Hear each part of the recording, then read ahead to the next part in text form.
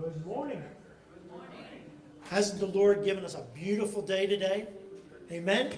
Amen. And we just praise Him for it, thank Him for it, and may we use this day to bring glory to His name as we should every day. Welcome to our time of worship. Before we start the service, I just want to bring a few announcements like usual. Please use your bulletins, and because I'm not going to cover everything.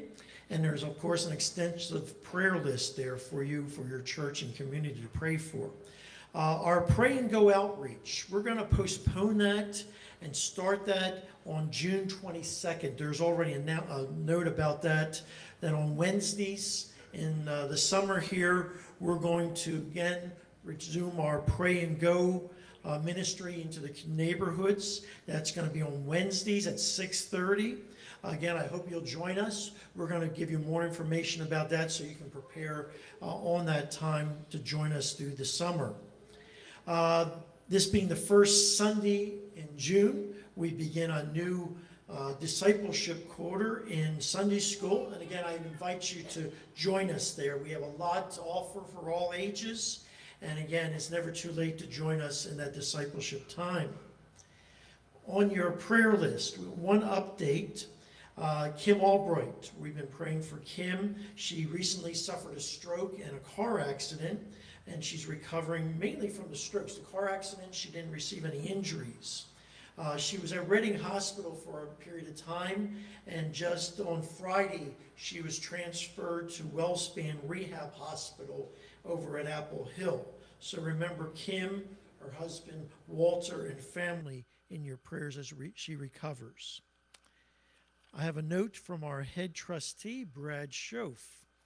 Two announcements. Today at 11:45, we will be taking down the pulpit and installing the curtain for VBS. So Brad is of the assumption that I'm going to be done by 11:45. And everybody laughed together. No, Brad, I think we will be right around that time, 11:45. So we need to move this here. We're going to install some curtains here and other things for VBS. So a transformation will be happening this coming week. And next Sunday, you'll arrive with a different scenery.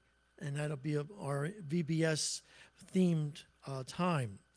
Also, we want you to know and invite you Monday night at 4:30. Tomorrow night at 4:30, we're taking down the tent that is at the pavilion that we used for the yard sale. And it's easier to take down than to put up. And so we need some hands to help us fold up the tent and to pack it away. And we appreciate your efforts to do that with us tomorrow night at 4:30. Guys, again, remember we need to remove the pulpit at 11:45. So I can see myself here up front preaching, and all of a sudden some guys come walking behind me carrying this off while I'm preaching, but I hope not. But there's many more announcements. Please be aware of what's going on in the life and ministry at St. David's. So occasionally we hear this, I didn't know, but it was in the bulletin. And also it's in the newsletter that you get already at the beginning of the month. And also I hope you get our weekly, midweek email to kind of give you an update of some things that develop during the week, and we inform you of that. So much is going on, especially VBS. Be in prayer for that. And we have a special presentation on VBS right now.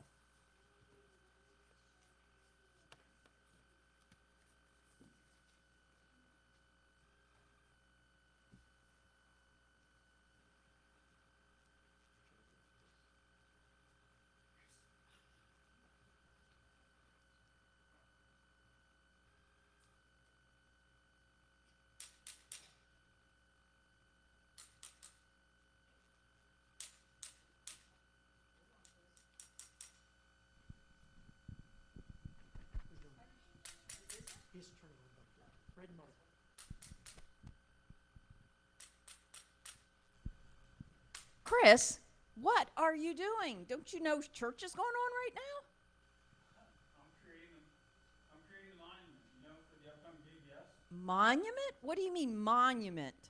Well, I saw a sign about monumental VBS, so I figured you need lots of monuments, right? Maybe a statue of your senior pastor, Pat. I mean, I've never actually done one of these before, so I'm not sure what it would look like, but I figure I'd give it a shot. I think you misunderstood. We're doing monumental VBS. But then again, abstract things are really in. I mean, the Washington Monument looks nothing like George Washington, and everyone loves that thing. No, you don't need to. Oh, that's not good. I'm kind of getting into this. Maybe this will just be a model and I can carve the real thing out of a mountain. But do you think that it needs to have the pastor's nose on it? We'll ask Lori what she thinks. You know, if you look at it this way, it's actually starting to look like you. That's kind of sad. Let me see about that. Huh. I think you might be right, Chris. But you don't need to make a monument. Monumental VBS isn't about statues. Think God's monuments. Like Monument Valley and the Grand Canyon, a vast desert with towering cliffs and buttes and red rock. It's an epic week of celebrating God's greatness. And you're sure you don't need a monument? Nope, not even one, unless Lori wants one for her backyard. But hang on to that thought. I think we might be able to use this for VBS. Yeah, because if I destroyed it, I think Jeff Starn would be mighty upset. I agree with you. If you haven't signed up yet or registered or heard the news, next week, well, not this coming, but the following week, this stage is going to be filled with monuments, cactuses, and the likes. And we plan on filling this church as God has given the vision for Monumental VBS to journey with children through the story of Joseph. And we're excited to hear the laughter, the noise, and the games that are going to go on as the fellowship continues and the hearts are taught as to who God is and why he loves them so much. Yeah, it's never too late to sign up. So if you'd like to join us next week for VBS, even if it's 1 or 2 days, please contact Chris, myself, and we'll find a spot for you. We are the ones that are blessed. We get such a blessing out of the week of VBS, and we so look forward to our sanctuary being filled with the sound of laughter from children. And be in prayer for our VBS and our ministry here, that the seeds that we plant, that God will help to flourish. And we thank you in advance for all your support and through prayers and the monumental gifts as well. So thank you again, and we look forward to seeing what God has in store for us next week. Thank you. Thank you. And today is Pentecost Sunday. And you may say, what is that? Well, it's the day we commemorate, really in a sense, it's the beginning of the church, some would say. Of course, it was the coming of the Holy Spirit and upon the church. And we're going to start by hearing this, what the scriptures say happened at Pentecost. Acts chapter 2, verses 1 through 13. When the day of Pentecost came, they were all together in one place. Suddenly a sound like the blowing of a violent wind came from heaven and filled the whole house they were sitting. They saw what seemed to be tongues of fire that separated and came to rest on each of them. All of them were filled with the Holy Spirit and began to speak in other tongues as the Spirit enabled them. Now there were staying in Jerusalem God-fearing Jews from every nation under heaven. When they heard this sound, a crowd came together in bewilderment, because each one heard them speaking in their own language. Utterly amazed, they asked, "Are not all these men who are speaking Galileans? Then how is it that each of us hears them in his own native language? Parthians, Medes, Elamites, residents of Mesopotamia, Judea and Cappadocia, Pontus and Asia, Phrygia and Pamphylia, Egypt and the parts of Libya near Cyrene, visitors from Rome, both Jews and converts to Judaism, Cretans and Arabs. We hear them declaring the wonders of God in our own tongues. Amazed and perplexed, they ask one another, "What does this mean?" Some, however, made fun of them and said, "They have had too much wine." Amen. This is the word of God. Please stand with me. Why don't you just briefly turn and welcome those that are around you as the praise team comes to lead us in song.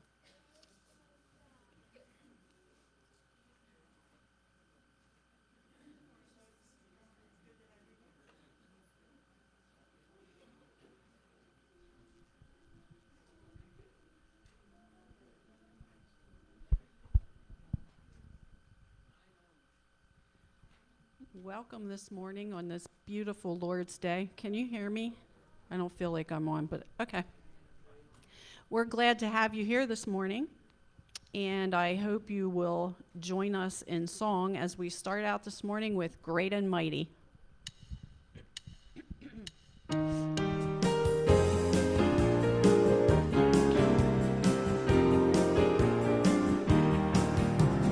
Great and mighty is the Lord our God. Great and mighty is He. Great and mighty is the Lord our God. Great and mighty is He. Lift up your banner, let the anthems ring. Praises to our King. Great and mighty is the Lord our God. Great and mighty is He. Great and mighty is the Lord our God.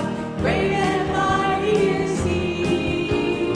Great and mighty is the Lord our God. Great and mighty is He. Lift up your banner, let the anthems ring. Praises to our King. Great and mighty is the Lord our God. Great and mighty is He. Great and mighty is the Lord our God. Great and mighty is He. Great and mighty is the Lord our God. Great and mighty is He. Great and mighty is the Lord our God. Great and mighty is He. Lift up your banner, let the anthems ring. Praises to our King. Great and mighty is the Lord our God. Great and mighty is He. Great and mighty is the Lord our God. Great and mighty is He. From Romans 15:13, we read, "May the God of hope fill you with all joy and peace as you trust in Him, so that you may overflow with hope by the power of the Holy Spirit." And our next song is entitled Holy Spirit.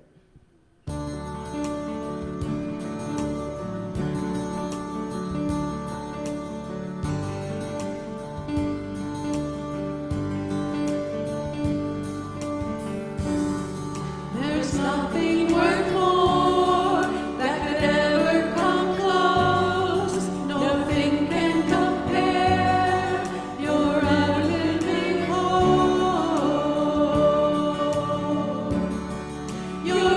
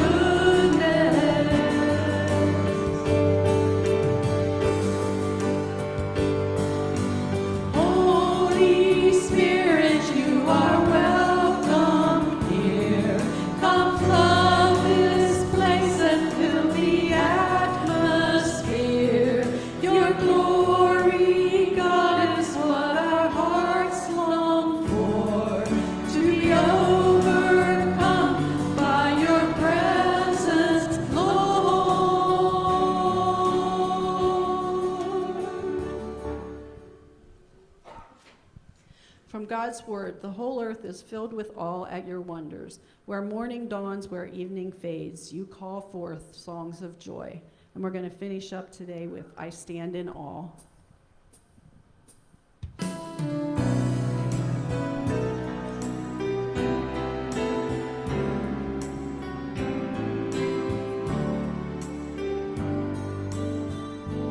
You are beautiful beyond description, too marvelous for words, too wonderful for comprehension, like nothing ever seen or heard. Who can grasp your infinite wisdom? Who can fathom the depth of your love? You are beautiful beyond description, majesty enthroned above. And I stand in awe of you. I stand in awe of you. Holy God, to whom all praise is due. I stand in awe of you. You are beautiful beyond description, too marvelous for words, too wonderful for comprehension, like nothing ever seen or heard. Who can grasp your infinite wisdom? Who can fathom the depth of your love? You are beautiful beyond description, majesty enthroned above. And I stand in awe of you. I stand in awe of you. Holy God, to whom all praise is due. I stand in awe of you. Holy God, to whom all praise is due. I stand in awe of you.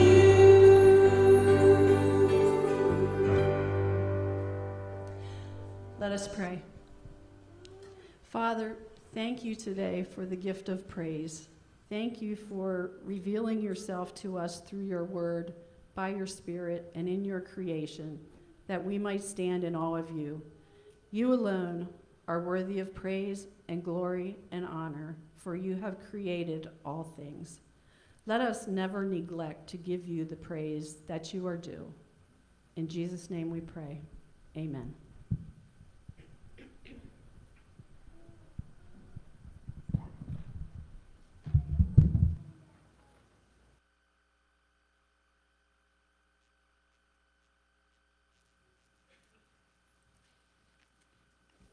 Good morning, everyone. There's another scripture reading for this morning, and this scripture reading is Acts chapter 2, verses 14 through 21.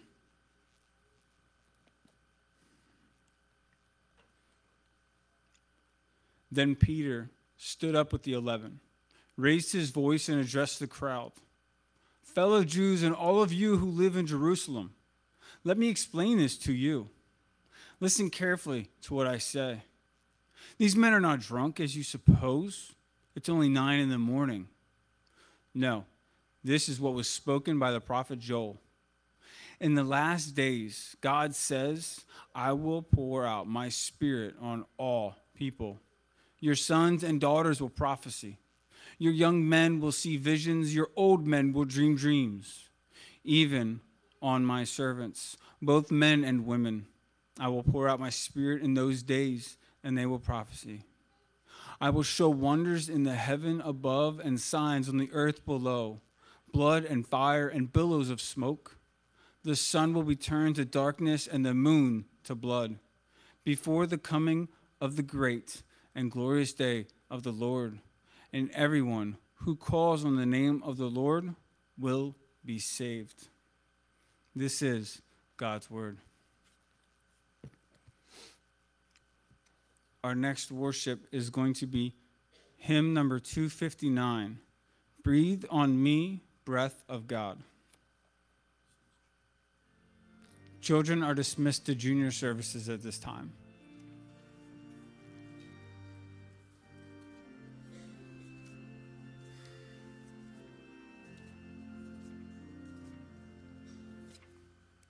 Breathe on me, O breath of God.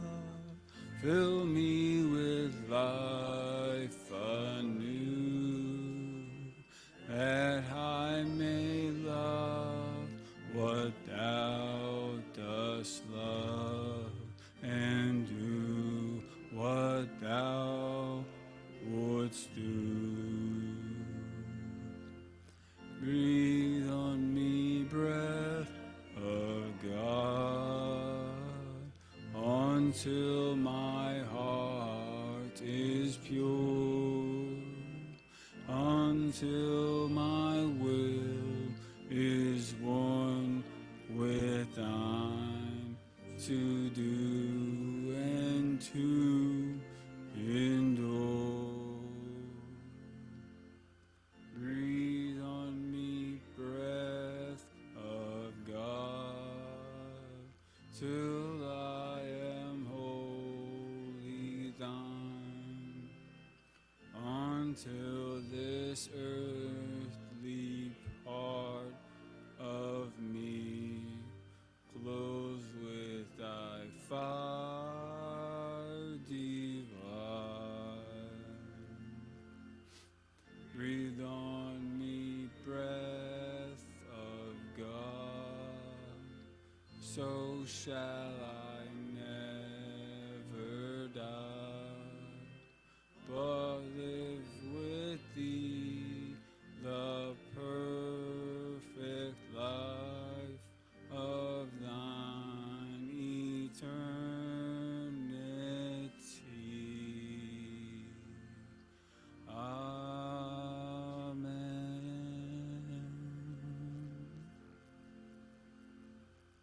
Please bow your heads and pray with me. Heavenly Father, Lord, as we celebrate today, the day of Pentecost, Lord, we look back at the past few weeks and the tragedies that we've seen, that we've heard, the hearts that have cried out in sorrow, the tears that have fallen because of pain and anguish. And Lord, and we know not why these things happen, God. We don't understand it. We probably never will. But God, as there is pain, there is suffering, there is anger, there is hatred, Lord, may you be with those who are in mourning. May you be with those who are going through suffering. And Lord, as the stories continue to come out as to the events that happened in Texas, Lord, may you bless those who are affected, who are supporting, and who are helping. Lord, bless the wood shop that provided what was needed within hours. Bless the trucking company that was able to get everything from Georgia to Texas within a day. And bless all of the hands that showed up in Texas, in the little town, to help paint and prepare. And God, be with the parents, the husbands, the wives, the families. Lord, be with the victims, as it's easy for us to have compassion and mercy for the families who knew some of the victims. And Lord, it's harder to have compassion and mercy for the person who committed it. But Lord, may we have that in our hearts as we continually pray for all those who are hurt. And Lord, as we celebrate this day, the day that your son went up, Lord, we look forward to the day that he will return. As the angel said, he will return the same way that he has gone. And God, we look forward to that day. The day when you take your kingdom back from all the horrible things that are occurring. Lord, we thank you for this, and we thank you for the safety that you've placed on us and the blessings that you've given us. In your name we pray. Amen.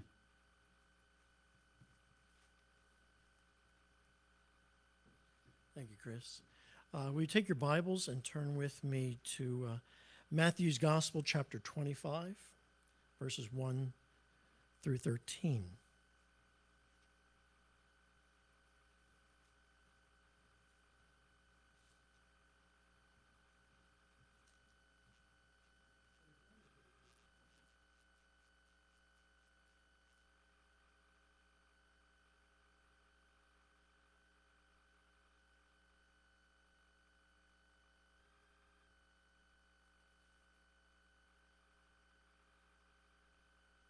We're in Matthew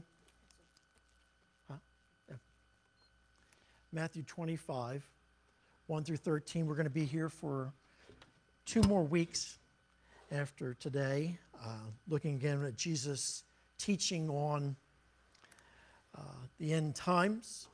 And specifically, we've been looking at the Olivet Discourse. Excuse me. Now you may say, somebody was missing from praise team today. Sandy was missing. And I want to say hi, Sandy. I think you're watching this morning at this time. She's home. She tested positive for COVID. Just yesterday, she called me and told me the news. And I think hopefully it's a mild case. At least it's right now a mild case. So remember Sandy in your prayers. I hope that's okay, Sandy, to give it publicly. But many of you know that already. But remember Sandy in your prayers. And why don't we just stop a moment and pray for our sister. Lord, we bring Sandy and many others who are still suffering from this virus that has affected many. We ask your protection upon Sandy. May she find the rest she needs. May any treatments that she receives be effective, Lord. May your grace and your power just bless her abundantly. And others who are touched by this also virus, we ask their healing and protection. In Jesus' name, amen. Okay. I want to start off, before we dig into the scriptures, a little test for you, okay? Complete this, and then tell me who said this statement. If you fail to plan, you are... Go ahead, louder. Planning to fail. Now, who said that? You may have heard that often, that quote, but who said it? Who said it? I'll give you a hint. One of our founding fathers. Very good, John. Did you know that, or is that a guess? Okay. Winston Churchill was not one of our founding fathers, but okay. Very good. But Benjamin Franklin, one of a very wise man, I shouldn't call him a wise guy, but a wise man, one of our founding fathers, and it's a very good statement, isn't it? If you fail to plan, you're planning to fail. And that can be applied in many, many areas of life. Of course, you may think of your financial investments and future. You may think about it in your job performance, carrying out your work, planning your work that day or week or month or an agenda ahead, many other things. And if you fail to plan, you're going to most likely fail. Let me share you the story of 2 men. One planned very well. The other failed miserably by not planning. Maybe you've heard their story, maybe you're not. This happens in 1911. It was the race to the South Pole. And there was 2 groups. A Norwegian group led by, and I'm going to mess his name up, like you know I always do names, And I did not misspell his name. You think it's Ronald, but it's not. It's Roald Amundsen and Robert Falcon Scott. For our purposes, I'm going to call them Roe and Bo. Okay? You got it? You know who's who? Roe and Bo. But they're two explorers. And let me tell you their story, because it does pertain to the idea of planning. And one failed, one was very successful in their planning. The race to the South Pole in 1911 between the successful expedition led by Norwegian explorer Roald Amundsen and the failed one led by Robert Falcon Scott. Again, I'm calling them Roe and Bo, okay? On paper, it was a perfectly matched competition. They are of similar ages, the leaders. They boasted plenty of experience in polar exploration, but neither had made it to the South Pole. They set off days within each other, and it was reasonably assumed that they would meet there at the same time if everything went well. It appears that they didn't share common plans. Okay, they each chose their path, each chose their plans, their provisions. So before we continue, let me give you some of the hardships they would face as they went on this race to the South Pole. There would be gale force winds, temperatures of minus 20 degrees Fahrenheit, minus 20 degrees Fahrenheit, facing that on your trip. Again, we're not talking they're in trucks or motorized vehicles, okay? They're not using them. So here's what they're going to do. Then also, the round trip journey will be about 1,400 miles. Many of the challenges would be there today, even with our modern equipment. But this was in 1911. So let me share with you these two men and the comparison of their planning. Okay, again, Roe and Bo. Roe learned that dogs thrive in Antarctic conditions and he spent time with the Inuit people in the north of Canada to learn dog sledding. That's Roe. Bo selected, get this, a mixture of ponies which are entirely unsuited for Antarctic conditions. And they had some motorized sleds, but it just wasn't going to work. The motorized sleds broke down, okay? Roe ran with a team of dogs to the pole and back. Bo's team, they pulled the sleds themselves eventually. The ponies were not useful. The motorized sleds weren't very well. So they had to pull the sleds along themselves. Roe laid down supply caches along the route and marked them with black flags so they would be visible for miles on their way back. Scott did not. Bo stored 3 tons of supplies for 5 men starting out. Bo stored 1 ton for 17 men. Got that comparison? Okay. Somebody did. 3 tons of supplies for 5 men, whereas 1 ton for 17 men. See the poor planning? Roe carried enough extra supplies that he would be able to miss every one of his stock supplies and still complete his journey. He oversupplied. Bo, if he missed any one of his stock supplies, it would be the end of him and his team. Roe brought 4 thermometers. Bo brought 1, and it broke. While both men knew they were only no way to remove all the risks, Roe prepared for the very worst weather in the most challenging geographic conditions, where Bo appeared to have operated in hope that everything would work out all right. And in his journal, we discover that he complained about bad luck. On December 15th, 1911, Roe and his team planted the Norwegian flag in the South Pole. It would have probably stunned Scott and his expedition, but they were 360 miles still to go from the pole. It would take Scott another 34 days to get to the South Pole.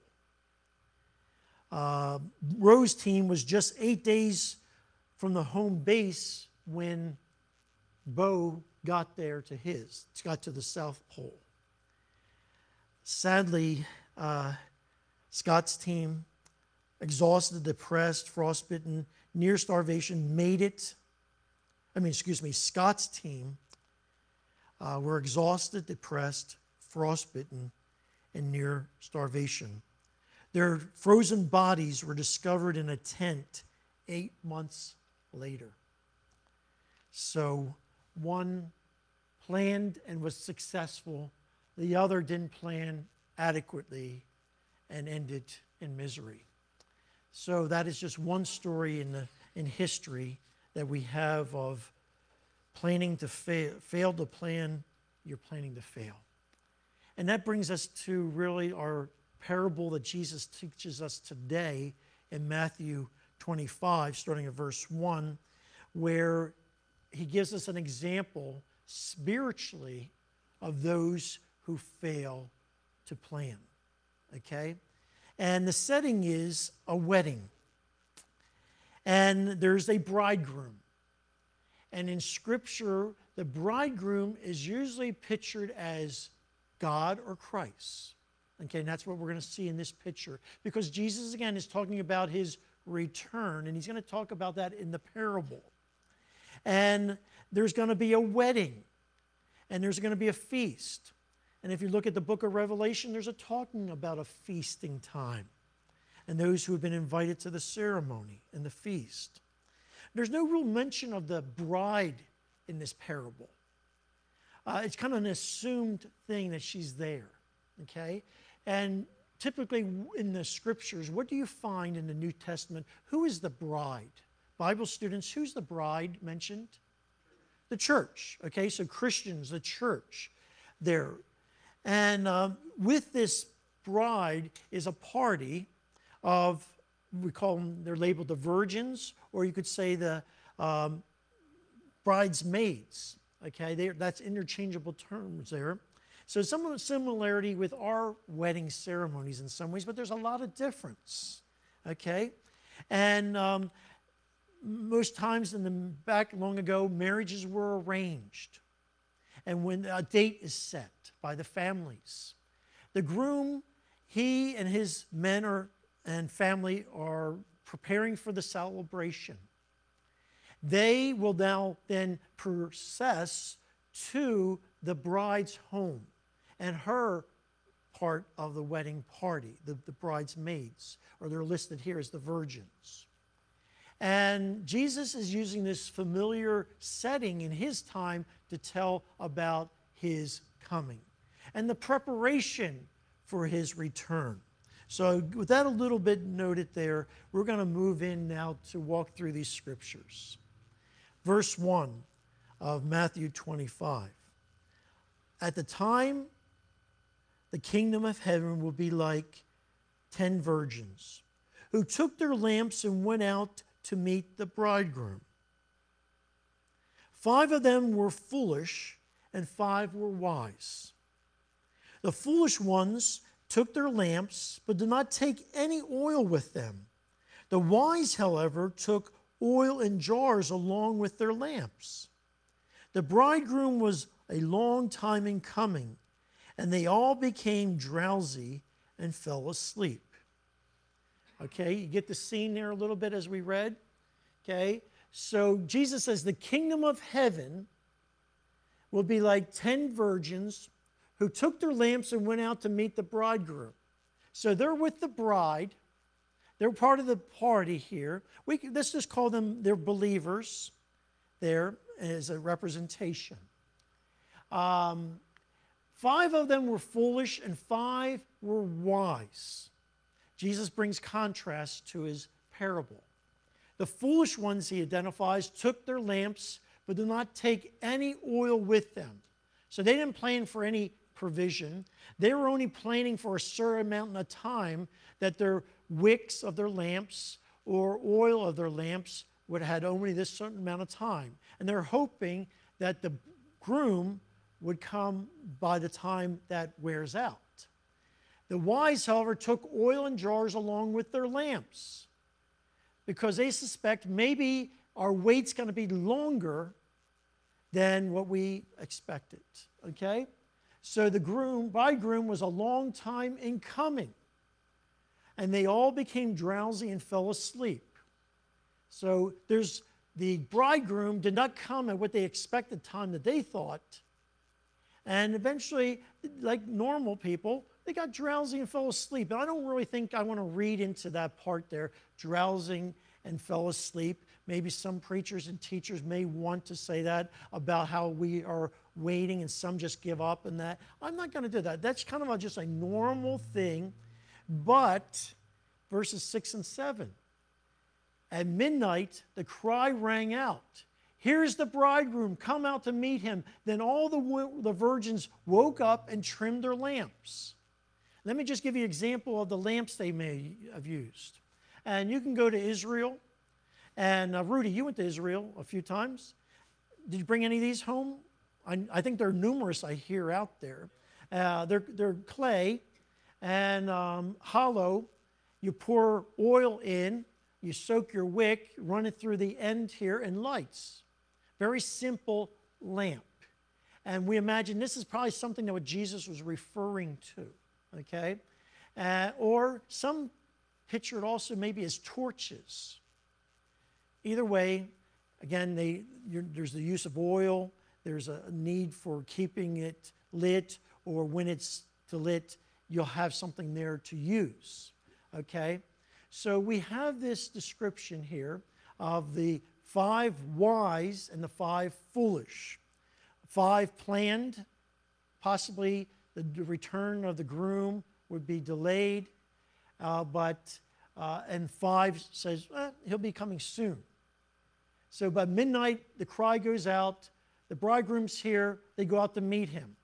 We think that possibly in ancient times there was this process that there was a processional from the bride's home to the groom's home, and there would be these lamps. And they would proceed with them, maybe holding them high, lighting their way, or even torches. That's why some would suspect torches. But they would go back to the groom's home where the wedding was, the feast was, and most likely the groom prepared a place for his bride. And I think we see some symbolic imagery of Jesus there saying, "In my Father's house are many rooms." The groom built on to the house of his Father's house to make room for him and his bride. So let's go on. Verse 8. Verse 8. The foolish one said to the wise, "Give us some of your oil. Our lamps are going out." "No," they replied, "there may not be enough for both of us and you. Instead, go to those who sell oil and buy some for yourselves." But while they are on their way to buy the oil, the bridegroom arrived. The virgins who were ready went in with him to the wedding banquet, and the door was shut. So we have here the ones that were foolish and needed the oil. They asked, "Come and share with us." And the ones that were prepared said, "No, we really can't. May not be enough for both of us." And there's a principle here. Preparedness can neither be transferred or shared. If you're going to be prepared for Jesus' return, you can't share other person's faith. You can't share the work they're doing to prepare. You will have to prepare yourself for Jesus' return. Okay?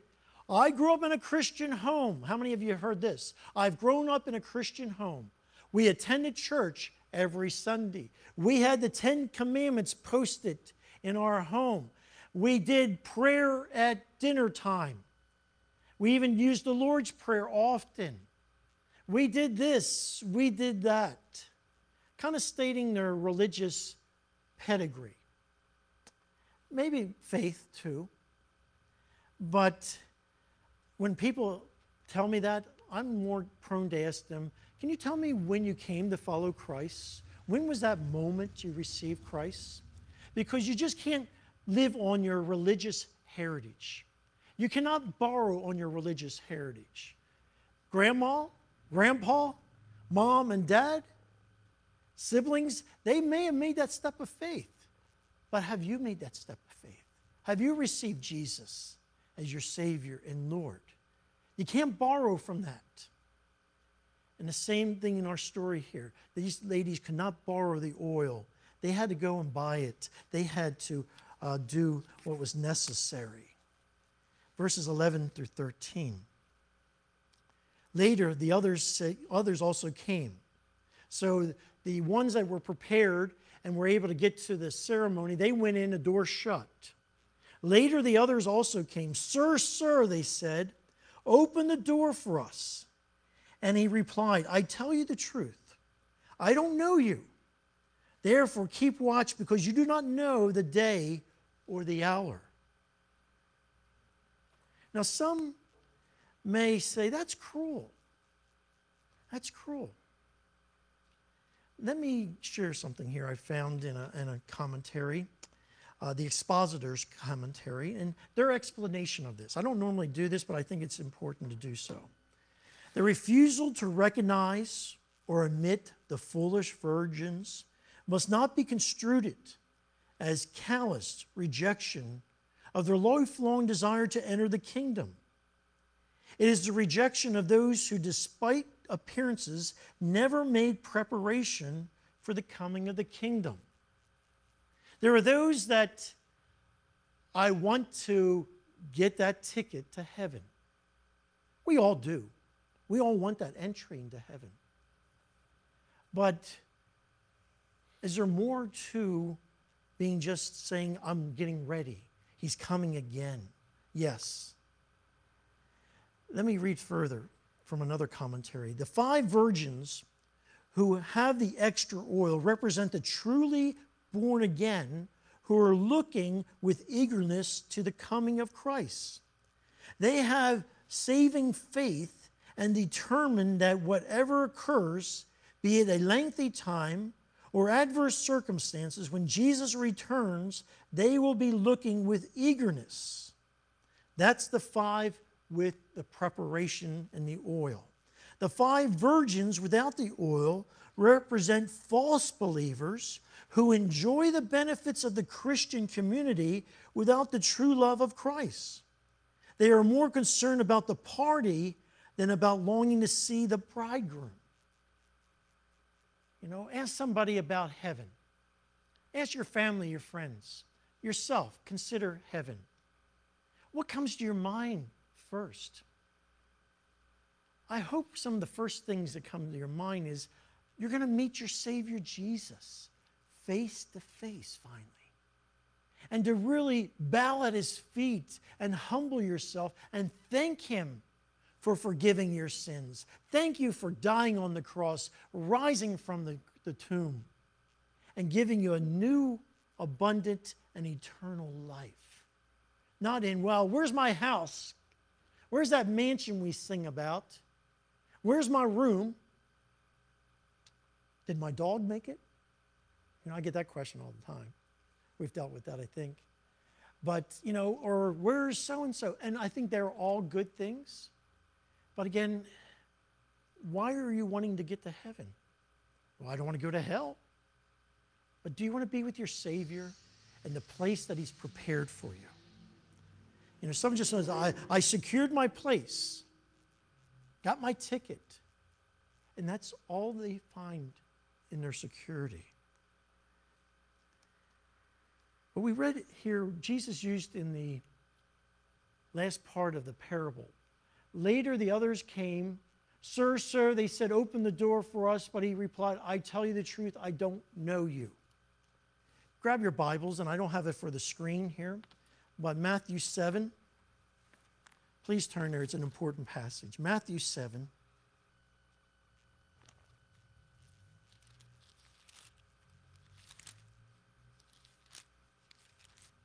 Verses 21 through 23. I'm sure you're familiar with the passage, but see it with me. Read it along as I read. Matthew 7, 21 through 23. Jesus speaking. Not everyone who says to me, Lord, Lord, will enter the kingdom of heaven, but only he who does the will of my Father who is in heaven. Many will say to me on that day, Lord, Lord, did we not prophesy in your name, and in your name drive out demons and perform many miracles? Then I will tell them plainly, I never knew you. Away from me, you evildoers. Strong language there, friends. Not everyone who says to me, Lord, Lord, will enter the kingdom of heaven. And Jesus is talking about the kingdom of heaven here in this parable. In verse 1, you'll see, he says that kingdom of heaven is like this. So I think it's very important that we see Jesus' explanation here. There will be some that are going to be left behind. Some that Jesus will say, I never knew you. But they say, well, I went to church every Sunday. I gave tithes, offerings. I sacrificed myself in time and effort. I did this, I did that. But Jesus says, I never knew you. Why? You've never sought him. You only wanted to do the religious thing. And again, there's nothing wrong with ritual and rites and things like that. But if they're not grounded in the faith and are expressive of our faith, then it's just they're hollow and empty, friends. Are you preparing for Jesus' return? Let me give you 2 questions, actually 3, to help clarify this. If you turn over your sermon outline in the recalibrate section, you have these questions and these scriptures. And I want you to help me along with this. Either read the scriptures with me from your sermon outline or on the screen as we come to them. Question: in preparing for Jesus' return, have you found a new, abundant, and eternal life by receiving God's saving grace through faith in Jesus Christ? You can only answer these questions yourself. You can't borrow from family faith. You can't borrow from family heritage. This is between you and God. And you know these scriptures, but will you read them along with me, honorably proclaiming them? John 3, 16 and 17 together. For God so loved the world that he gave his one and only Son, that whoever believes in him shall not perish, but have eternal life. For God did not send his Son into the world to condemn the world, but to save the world through him. Okay? There's only one way to salvation, one way to heaven, and that's Jesus. One way for your sins to be forgiven, it's by Jesus. And do you believe him? Have you received him? Ephesians 2, 8 and 9, read that with me. For it is by grace you have been saved through faith, and this is not from yourselves, it is the gift of God, not by works, so that no one can boast. Again, there's nothing you can do to earn your place in heaven, to receive forgiveness of your sins. Jesus did it all. But he tells us to come to him in faith and receive that grace that gives us new life, abundant life, eternal life.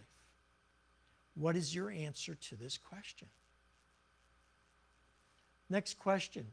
Have you committed yourself to following Jesus every day? This is involving the preparatory work for Jesus' return. Okay? There's more to saying, I got my ticket to heaven. and I've done this and I've done that. But are you really saying, should you be saying, Jesus did this for me? And through me, Jesus is working. Have you committed yourself to following Jesus every day? Luke 9, 23 through 25. Will you read it with me? Whoever wants to be my disciple must deny themselves and take up their cross daily and follow me. For whoever wants to save their life will lose it. But whoever loses their life for me will save it. What good is it for someone to gain the whole world and yet lose or forfeit their very self? Friends, does that describe your life? I hope it does.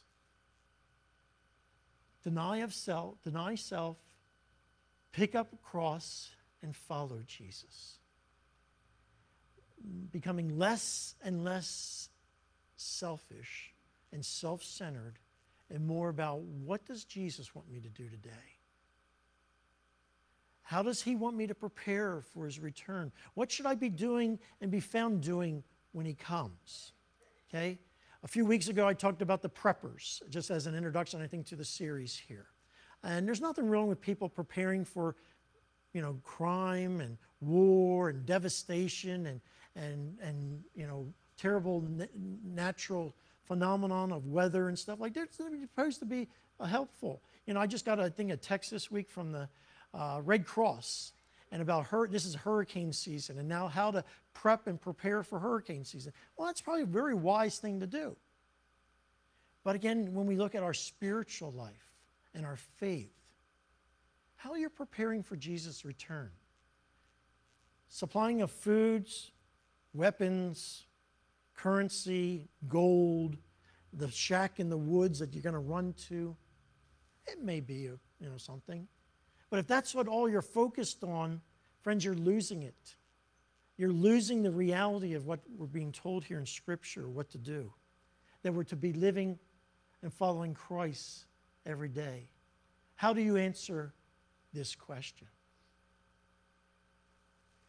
And I have another question that's not on the screen. When Jesus returns, will he find you prepared for it? Will he find you prepared for his arrival? Will he say, "Come, my servant, into the kingdom with me"? Or will he say, "I never knew you"? But you're going, but, I did this, but. But have you ever received Jesus as your Savior and Lord? Another question, another scripture for preparation. I skipped over this, but I want to come back to it. Romans 12, 1 and 2, a scripture that I'm sure you know, and I hope you memorize. Read it with me. Romans 12, 1 and 2. Therefore, I urge you, brothers and sisters, in view of God's mercy, to offer your bodies as a living sacrifice, holy and pleasing to God. This is your true and proper worship.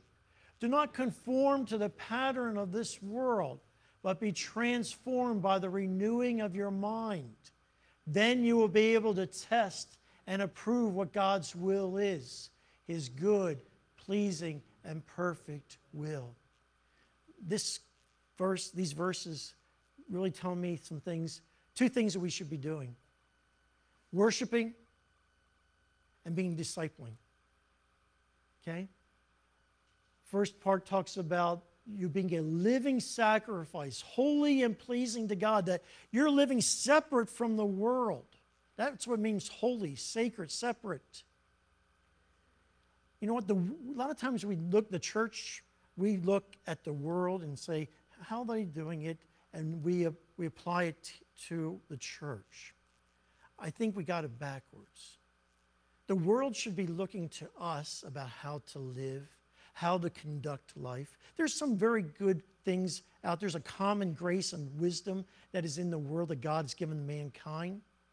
But definitely the body of Christ has the revelation given to us on how to live. The world should be curious and want what we have. But a lot of times, friends, they don't see us as different. And I've told you this before. Maybe you get tired of it, but I'm going to keep driving it home.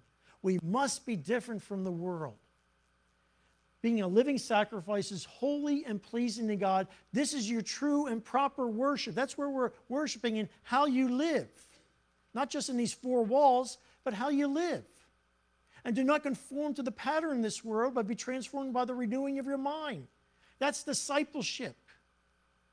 I hope you're getting discipleship when we come into the time of worship too, through the Word, but that when you leave here, you ponder what we've shared with you, you're challenged by it, and then you will make those changes and live what God's calling you to do. And then in your individual time with God, in Scripture, in prayer, and devotion, you're hearing Him speak. And you're becoming more into Christ likeness. You're in a Sunday school class, or a Bible study, or a discipleship course here, or in other offerings anywhere you find. Please do that. Now, you're not understanding what discipling means. I really want you to do is just tear off a piece of paper today, write your name and phone number on it. I know who you are, but it's going to remind me to make contact with you. And just write discipleship. Okay, and we can talk about some discipleship. I can do some one-on-one with you, or we can join a group together, something like that. If you, again, need the more understanding of it, I want to share that with you. So please do reach out to me on that. We need to be worshiping. We need to be discipling. And then you'll be able to test and approve what God's will, His good, pleasing, and perfect will. Just an end note on the idea of discipleship and knowing God's will. You've been given 3 things to equip you to understand God's will. Prayer, your conversation with God. Bringing your questions, bringing your fears. Yeah, those worries that we're not supposed to have. Concerns. Life situations, you bring it in prayer. To know what His good, pleasing, and perfect will is. You read the Word. We have the Word of God, the revelation of God. That is how we know God's plan and will. And we also have the Holy Spirit. We can't forget the Holy Spirit, especially on Pentecost Sunday. You have, as a Christian, you have the Holy Spirit there. God, part of the Trinity, is living and dwelling in you. And He's there to speak to you and guide to you. That's how we are to be living and preparing for Jesus' return. Again, when Jesus returns, will He find you prepared for His return?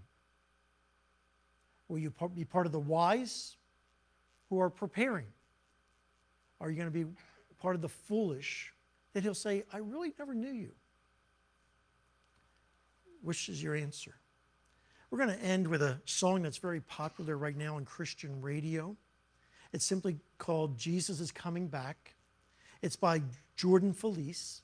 And there's many other singers. You may recognize their voices, but he's the main singer. But the message, again, is, are we ready? And you're going to hear that often in the song, Are you ready? Are you ready for His return?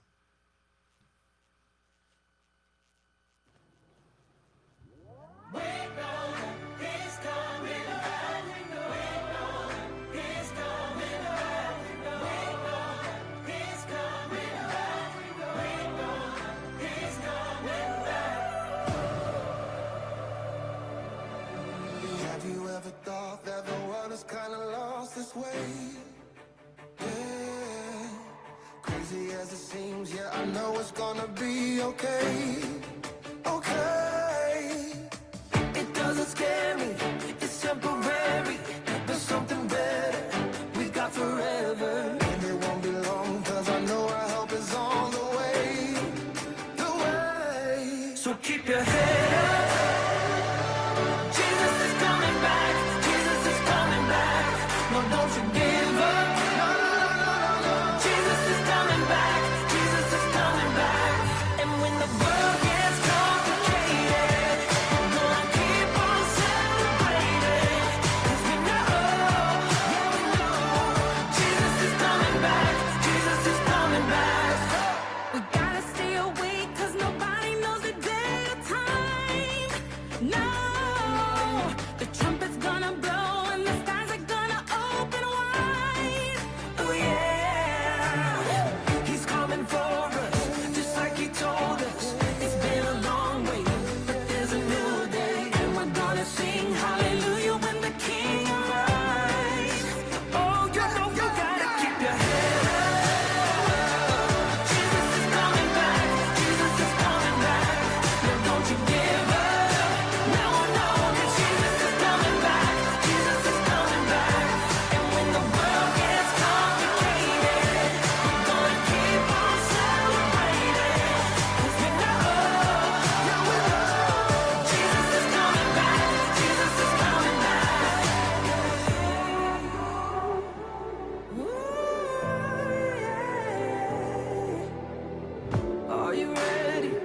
Are you ready?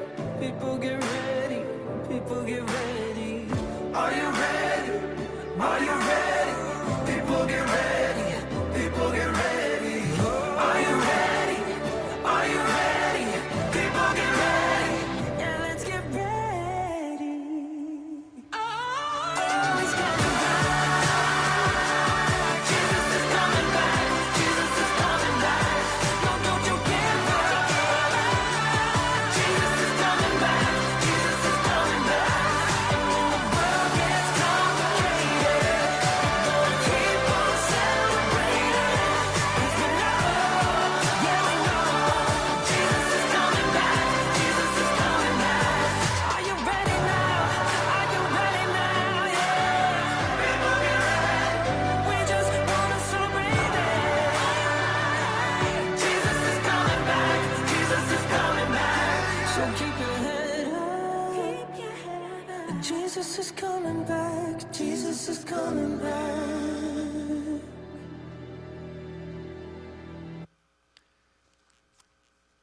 He's coming back. Are you ready? I hope you are. Let's stand, will you?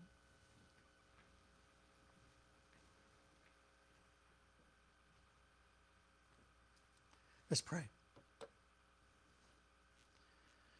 Lord, we thank you for this very simple story about preparation.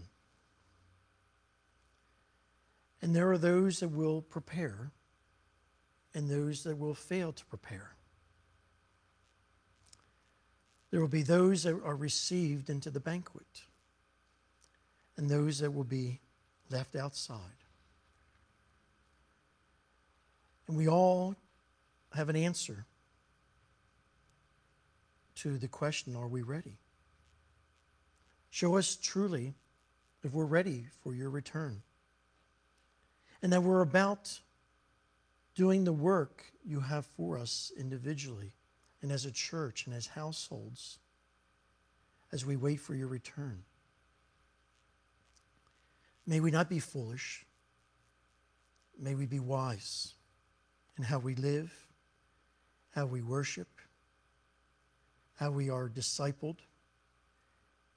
and found to be denying self, picking up a cross, and following you daily. Help us, Lord, in that.